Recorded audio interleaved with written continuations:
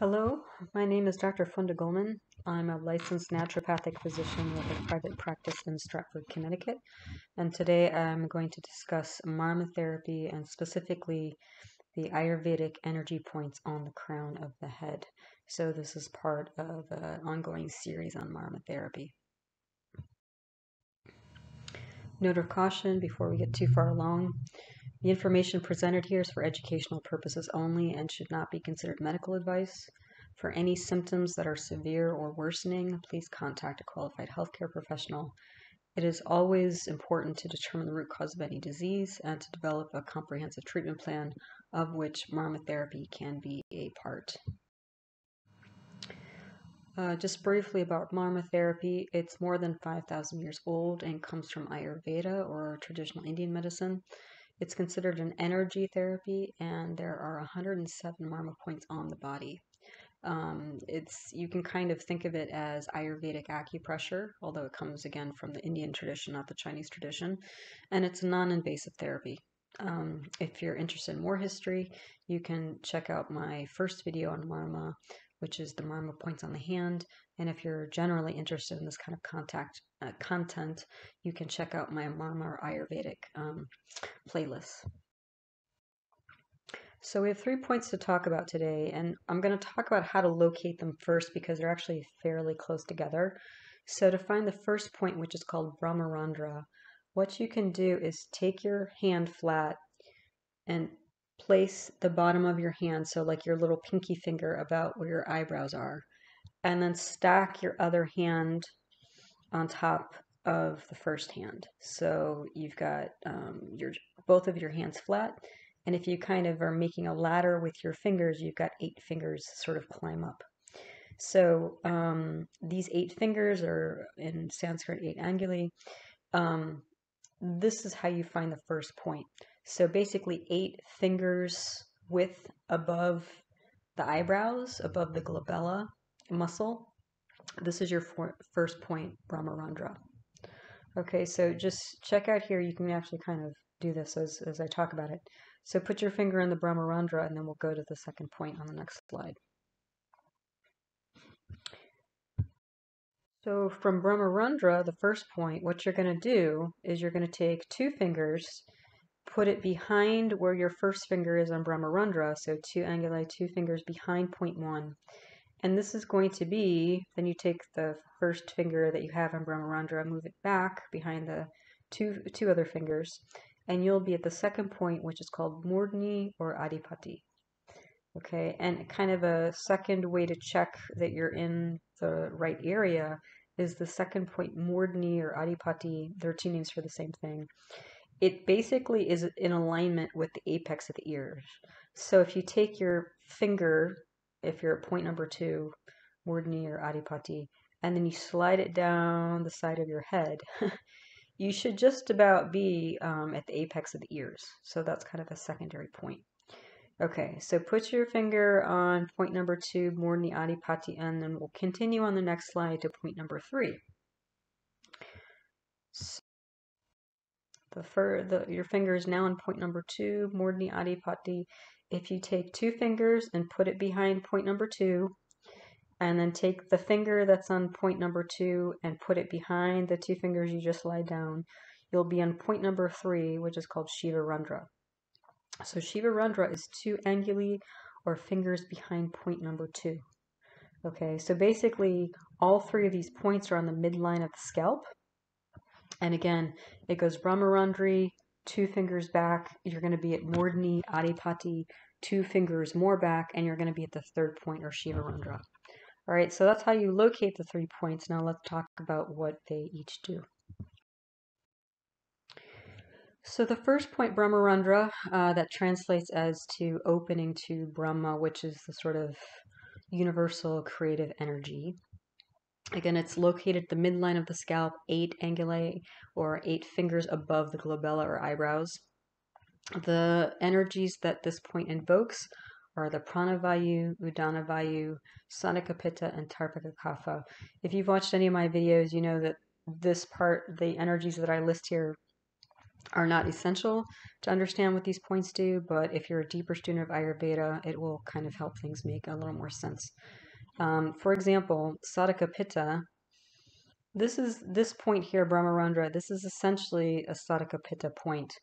Pitta is a kind of fire, and Sadhaka Pitta is the fire of the body that includes transformation of sensory input and making meaning from that. So things that we see with our eyes, how do we translate those images that are created on the screen of our mind into meaningful thoughts or actions or beliefs, that sort of thing.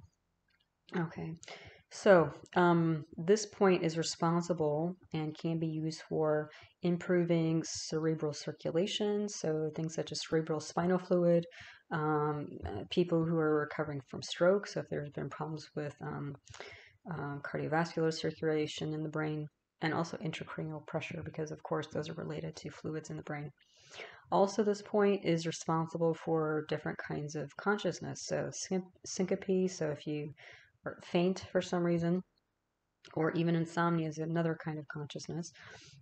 Those two states of being can be helped by working with this point. Also, things like ADHD, memory, and seizures, those conditions can be helped with this point. Because this point is basically over the frontal lobe, most conditions, or nervous system conditions affecting the frontal lobe can be helped with this point. Also, it's not too far away from the pituitary gland, so that can be helped here. It can help different kinds of headaches. So tension headaches behind the eyes, sinus headaches, frontal headaches, so in the forehead, and also migraines. So we're looking at headaches in basically the front part of the head, front upper part of the head.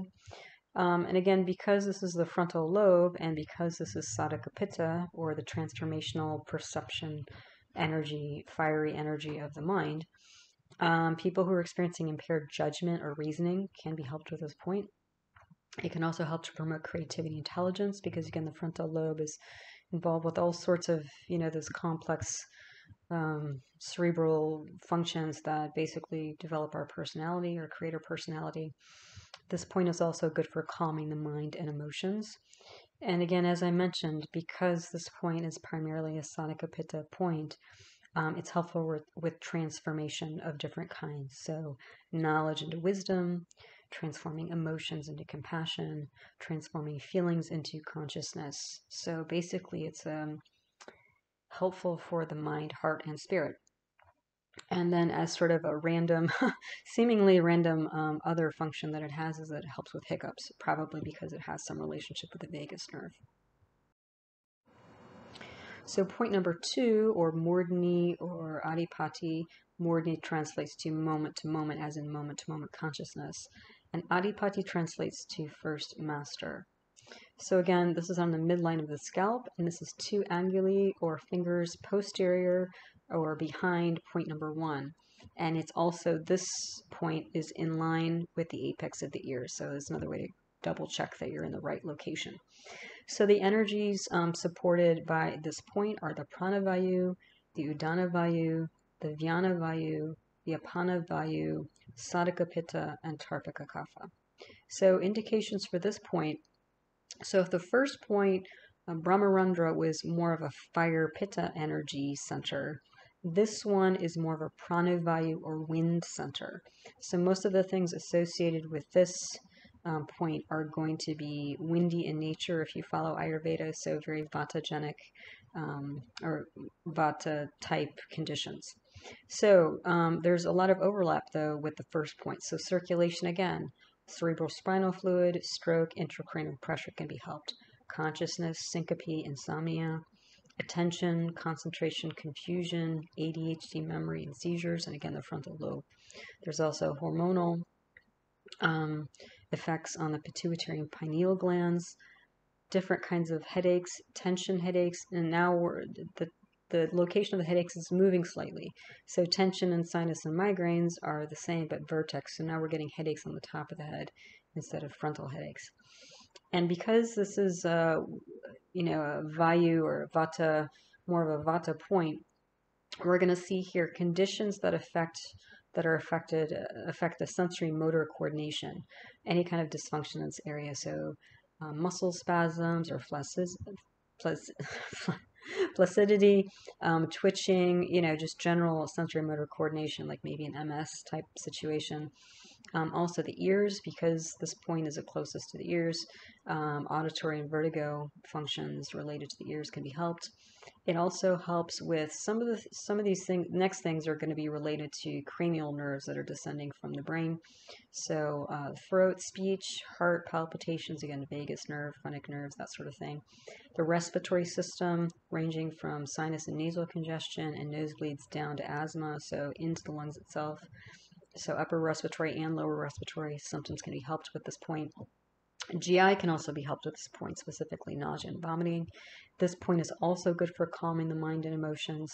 It also, because of the Apana-Vayu relationship, it actually helps with lower body functions such as inguinal hernias and also prolapsed organs such as a bladder or uterus. And then again, because this is more of a wind point, and the wind is subtle, right? And is one of the characteristics of wind is that it's subtle. You can't see it. You can see the effects when the trees rustle their leaves, but you can't actually see the wind itself. So this point is actually good for helping the subtle body. And what this translates to is like it can actually activate your chakras, which are energy centers. If you're involved in yoga, this will probably be meaningful to you. And it can actually support your spiritual development and also even your psychic abilities.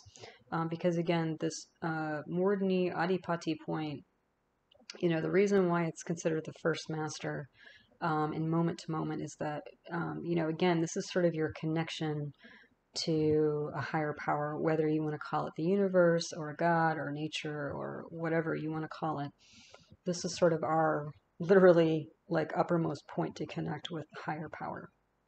So higher level subtle functionings of the mind and being can be supported with this point. The third point is called Shiva Randra, and this translates to opening to Shiva. Shiva represents the kind of transformative or kind of ending energies of the universe. And again, this point is also on the midline of the scalp, and it's 2 angulae posterior or behind point number 2, Adipati, that we just talked about. The energies invoked by this point are Pranavayu, Sadhaka Pitta, and Tarpaka Kapha. So the main energy of this point, though, is Tarpaka Kapha. So this is mostly an earth point. The first one, Brahmarandra, is mostly a fire point. The second one, Murdni Adipati, is mostly a a wind point. And this third one is mostly an earth point. So again, some similarities with the other points that we've mentioned: circulation, CSF, stroke, intracranial pressure, consciousness such as insomnia, ADHD, memory, hormone pituitary specifically, headaches. Now you'll see that again the location's changing because all Marma points, as I mentioned in my other videos, have local effects. So these headaches are going to be tension headaches and parietal, so side of the head headaches, and occipital headaches, headaches in the back of the head, and migraines. And again, because this point is the closest to the back of the head, it can also be helpful with the meninges, such as meningeal irritation, which is basically a durable lining that protects the brain and the spinal cord. Neck pain, cervical spondylosis, so basically the cervical neck area, cervical spine area is helped with this point or can be helped at this point. The ears is also fairly close to the ears, so vertigo and tinnitus, for example, can be helped with this point. And it's also good for calming the mind and emotions, specifically with this one, Vata type of emotions, such as grief and PTSD. So Tarpaka Kapha, again, not to get too much into it, I probably need to do more videos on all the sub-doshas, but Tarpaka Kapha is sort of like our memory bank. It's that kind of almost like our personal Rosetta Stone, the things that are kind of locked in our memory, because that's an earthy energy, right? Because earth is sort of heavy and constant and solid. And so unfortunately that can be a problem, though, is that if you have bad memories and have trouble shifting out of that negative energy that's associated with these previous memories. So actually this point can be particularly good for things like grief and PTSD, so kind of negative, sad memories from the past. So I'm going to summarize here again, a lot of functioning because again, this is the brain we're talking about here. And it's actually going to take 2 slides. So the first slide is actually going to go through the central effects. And then the second slide is going to go through the peripheral effects. So all 3 points are good for cerebral circulation, especially the first 2 points are good for consciousness, such as syncope. All 3 points are good for insomnia, and all 3 points are good for ADHD. Attention, concentration, and confusion, those sorts of issues are best helped through point number 2, Murdani or Adipati. Memory is helped with all 3. Seizures are best with point 1 and 2. Frontal lobe 1 and 2 because there's the closest. All 3 can help hormonal issues. All 3 can help with headaches, but again, depending on where the headache is or the type of headache, you want to look at the previous slides to look at the details, important details on that. Impaired judgment and reasoning, again, that's frontal lobe stuff, so that's going to be point 1. Creativity, intelligence, again, frontal lobe stuff, point number 1. Calming the mind and emotions, all 3. The transformational energy, again, that's going to be 1 because point number 1 was the fire point, remember? Sensory motor coordination, that's going to be point number 2. Spirituality, right? Clear, subtle energies, that's going to be point number 2. Our main wind or vata point. So these are going to be what I consider sort of the central effects. So mostly sort of like encapsulated in the skull, in the brain itself. And then we'll continue on to the next slide for peripheral effects. So again, it's the brain, so it's controlling the rest of the body. And so there are some peripheral effects associated with these points. So if you look at this list, though, almost all the points are from point number 2. So if you look at this list, hiccups, ears, throat, heart, respiratory, GI, lower body, meninges, neck, cervical, spine. The only one that's corresponding with point number 1, Brahmarandra, is hiccups. Remember I said that was sort of an odd, weird, random, seemingly random one. I mean, the brain, does run the vagus and phrenic nerves down there, which helps to control the diaphragm. But that's really the only peripheral effect from point number 1. Ears, throat, specifically speech, heart, specifically palpitations, respiratory, nose, sinus, lungs, GI, nausea, vomiting, lower body hernia, and prolapsed organs. Remember we talked about these things. These are all point number 2. So almost everything else on the list, with the exception of, so what's left for point number 3, or Shiva Randra, the ears. That's also close. So 2 and 3 are closest to the ears. So those are good for ear issues. And then again, number 3 is closest to the back of the head. So the meninges, right? The protective covering for the brain and the spine. Also neck issues and cervical spine issues are going to be point number 3. So that's another way of kind of organizing and sifting through this information. So it hopefully is easier to remember. So that's it for crown points. Only 3, but they do a lot. So hopefully this is helpful in introducing them to you, or just helping you organize, what they do and how they can affect different conditions, especially in the head or, originating from the head. So thank you for your time, and until the next one, take care.